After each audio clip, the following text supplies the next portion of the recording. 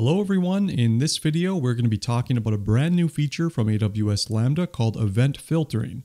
I'm super excited about this feature and I'm excited to tell you how it's going to make setup and configuration for event processing applications that much easier. So in this video I'll talk about how event filtering works and walk you through an example to showcase why it's such a game changer. Now this is going to be a two-part video series. In part 2 I'll walk you through how to set event filtering up in the AWS console. So let's just jump right into it. And first of all, I want to talk just briefly about what is Lambda Event Filtering. So this was a brand new announcement that just came out of reInvent 2021, and it allows you as a Lambda application owner to selectively control which events get delivered to your Lambda function. So in an event processing application, we may have a variety of different event sources, and sometimes we only want to process a subset of those events based on the payload of the event that's getting sent to us. So for example, if we have an e-commerce application that publishes purchase events and refund events for orders, maybe we have a use case where we only want to process purchase events and not receive events where we have refunds. So that's where this type of feature comes in. It allows you to control which events based on the payload get delivered to your function. Now using this new feature, the function owner will define something that is called filter rules on the type of events that it is interested in processing. So you define filter rules that get attached to your subscription where you specify what types of events based on the content of the messages that you want to receive in your Lambda function. Now using filter rules, there are a diverse set of them, including text matching, numeric ranges, begins with, and or logic, and a whole bunch of other ones. Now this allows you to develop some very comprehensive rules that are really going to help you narrow down what type of events you want delivered. So for example, you can match by a text field and then maybe there's another field that contains a numeric value and you only want events that are over a certain numeric value. So that's one scenario, but I'll walk you through a more comprehensive example in an upcoming slide here.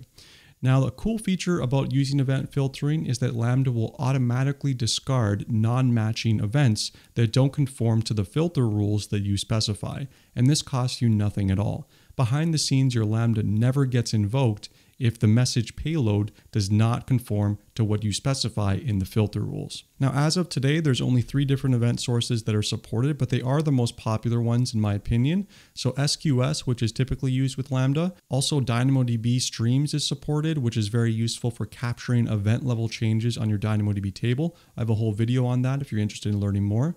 And Kinesis is also supported, which is typically used for massive data ingestion and processing. So currently these 3 event sources are supported, but I expect this to grow over time as the feature gets more mature.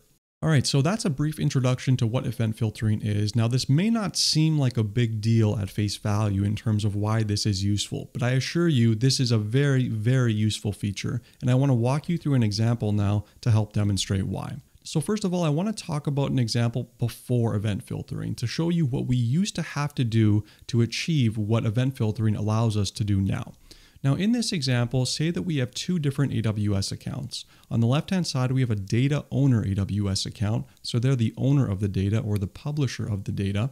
And on the right-hand side, you have our AWS account. So it's a consumer AWS account that is interested in processing that data. So in this setup, we have an SNS topic, which is going to be used for publishing messages. And the types of messages that this SNS topic publishes are in terms of e-commerce. So you can see here I have 2 examples of 2 types of messages. So we have an order that is of type purchase, we have an order ID, we have an amount, we have a customer ID, and we have a destination address. Now on the right hand side you see it's pretty similar as well, except that we have an order type of refund. So 2 different types here, purchase and refund, and the rest of the characteristics are the same. Now over on the right hand side, we are interested in consuming these notifications. We want to process these events.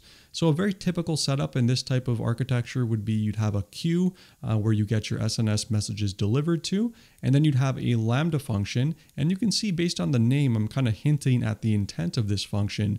Now this Lambda function only wants to process purchase events. It does not care about refund events. So typically how you would set this up is that you'd create your function, you'd create your queue, you'd wire these 2 things together based on a subscription, and then you'd subscribe your SNS topic to that queue. Now using this configuration, every message that gets published to this SNS topic is going to be delivered to the queue, and it's going to be invoking that Lambda function. But if you notice, we have two specific types of orders. We have a purchase and a refund. And this Lambda function only cares about purchases.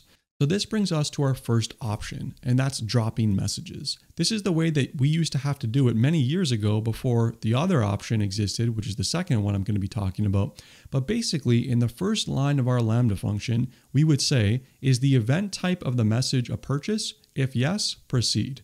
If it's any other type, in this case refund, ignore the message and just return. Now, if you have an event composition of, say, maybe 80% purchases and 20% refunds that are being pumped through this SNS topic, you're going to be invoking your function 20% of the time using a no-op or a no operation. You're basically going to be invoking your function, it's going to immediately return, and it's a complete waste of money. Because as we all know, Lambda functions cost money based on the number of times we invoke them.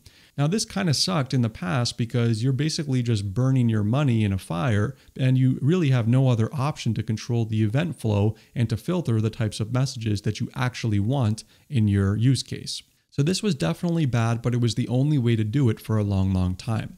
So that was option one. Now, a couple years after that, option two came along, and that's something called a SNS subscription filter. Now, what this option required, now this was a little bit better, but what this option required us to do was that on the data owner account or the SNS owner account, we'd have to ask them to set up what is called a filter policy. And in this case, it's a purchase filter. Now, how this works is that the topic owner would have to create a filter that looks at the order type field and will only publish messages to a certain subscriber when the order type matches the criteria of the filter. So in this case, we would have to set up a purchase filter where we would only want the orders that contain purchase. And whenever a message gets published into the topic, it would first run through this filter. It would see that the payload of this event contains the order type purchase, and therefore it would send that message to the queue, and then the queue would send that message to the Lambda function, and then we're good to go. So using this approach, like this would definitely work. If a refund gets pushed to the topic now, it would run through the filter. The filter would see, hey, it's not a purchase, so it would not send that message to the queue. Now, this was certainly all well and good, and this was a big improvement over option one. However, it had a really big problem. And the problem was the fact that you as the consumer would need to go and ask the data owner or the SNS topic owner to please add an event filter for my use case. Now, if you work in an organization with a lot of consumers, so you have a lot of people over here on the right-hand side that are interested in consuming notifications, and you have one team on the left-hand side that is the owner of this topic, this can very easily get overwhelming for the folks that own this SNS topic. And in addition, it's not just as easy as a configuration change to add this thing. The owner over here needs to make a code change to start saying this message that I am publishing has a certain field that's going to be used for that filter, which is order type in this case.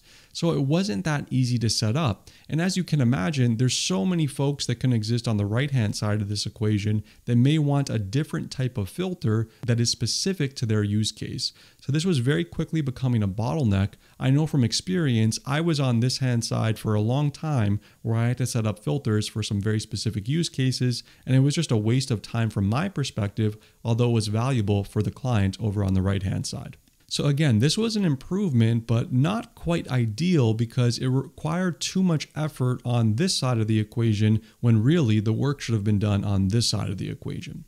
So this brings us nicely into the new option, which is using event filtering. So this one now is with event filtering.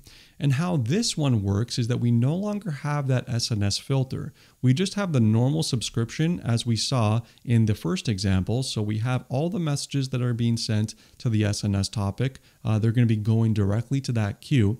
And now instead, when we wire together our Lambda function to our queue that currently contains all of the messages, both purchases and refunds, we can now specify an event filter. And this is very close to what that event filter looks like. You just specify the field that you are interested in extracting and the value that you want to be delivered to your Lambda function.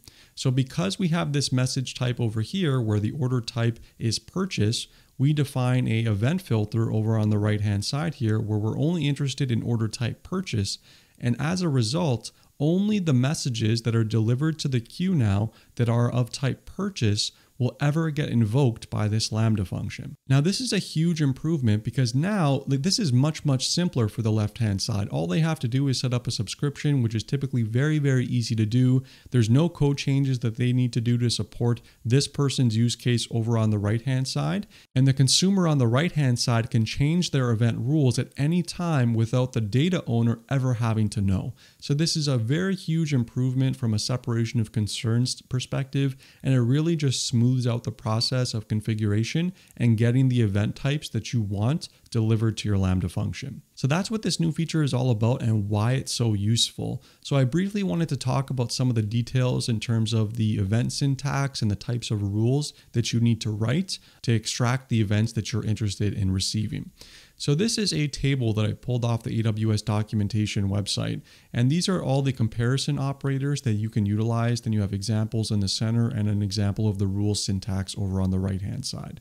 So you can see all the different types of comparison operators. So you have null, empty, equals, and, or, not, numeric equals, numeric range, exists, does not exist, begins with. So there's a whole slew of them. So this allows you to develop some pretty comprehensive rules. So in that previous example, say we cared only about purchases, we would use equals with order type here, purchase, and maybe in addition, we only wanted events where the order amount is greater than, I don't know, $100. So we can combine those two things to say order type purchase and numeric range. And then you can see the syntax over here. You have to do numeric is greater than or equal to is what this would be, and then 50. So you can combine all of these things together. You can do ands or ors, and you can create some very sophisticated rule sets to really hone in to the types of events that you want delivered to your function. So in part 2 of this series, I'm going to walk you through how to do this in the AWS console. So stay tuned for that. I'll put it on the right-hand side when it's available. In the meantime, check out these other videos on AWS Lambda, and I'll see you next time.